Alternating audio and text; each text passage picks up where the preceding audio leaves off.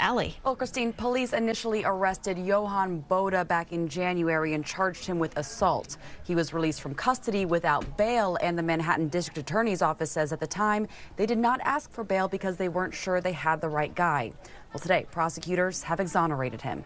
Looking at the surveillance video from Times Square back in January when a group of migrants are accused of attacking two NYPD officers, the person we're talking about here is in the black and white jacket, repeatedly kicking an officer on the ground during the melee. The Manhattan DA's office now says its investigation has revealed Marcelino Esti to be the individual, not Johan Boda, whom they initially charged. The DA is now moving to dismiss the complaint against Boda. And we're still digging into the details of how investigators came to find Esti as the suspect. He's expected to be arraigned tonight, and if he's not released, that will bring the total amount of suspects currently in custody in this case to 6.